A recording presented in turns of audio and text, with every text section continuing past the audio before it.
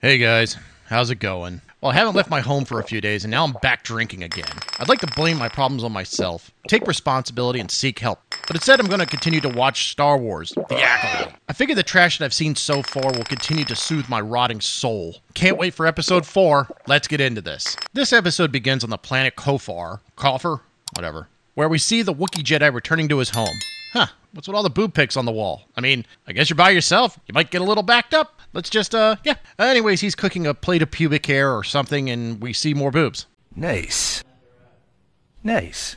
Nice. Nice. We cut to Coruscant, and the albino Padawan is getting sword lessons from groundskeeper Willie. 'Tis a mighty bottle of boob. Then Osha shows up and tells albino Jedi that she's leaving. Why? You just saw your sister for the first time in 16 years that you thought was dead, and they're just like, meh, I'm good. Even the albino Padawan is like, don't you want to know what's going on? Osha's like, nah, I saw her. That's good enough. Look, I get your sister is a nut and tried to kill you, but wouldn't you at least want some closure?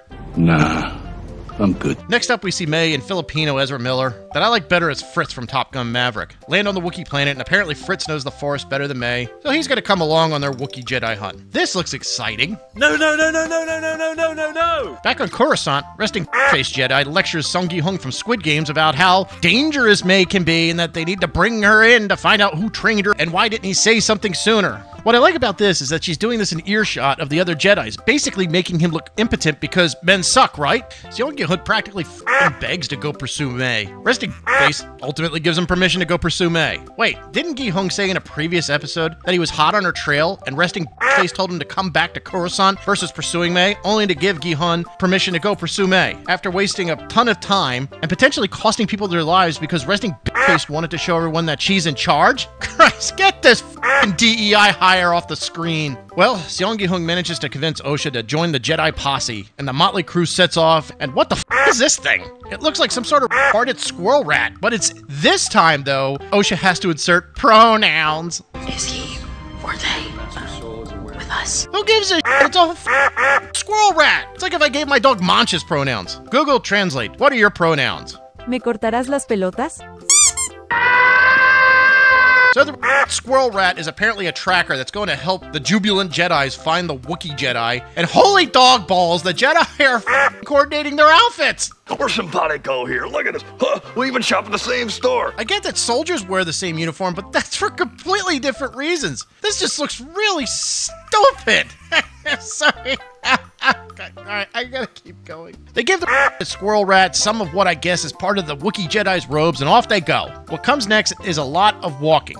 Walking, trees with flying ball sacks. Walking, more walking. For some reason, May sets a trap for Fritz and proceeds to tell him that she's no longer going to hunt the Jedi and turn herself in.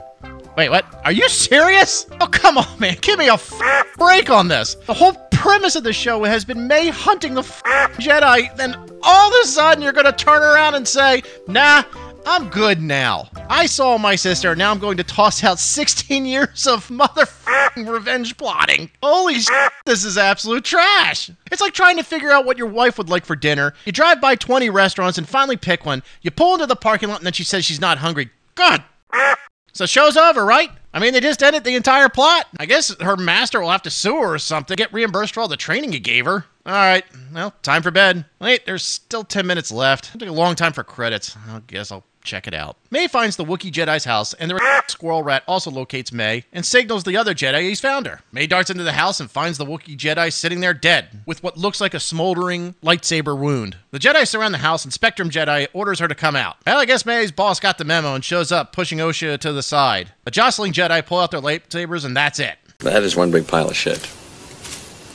Hey, thank you for watching. We hope you understand this is just satire, and we have a good time doing it. If what you saw here made you happy, please hit the like and subscribe button. And if you didn't like what you saw here, please hit the like and subscribe button, because it'd make me happy. Thanks for watching. Now please, just leave me alone.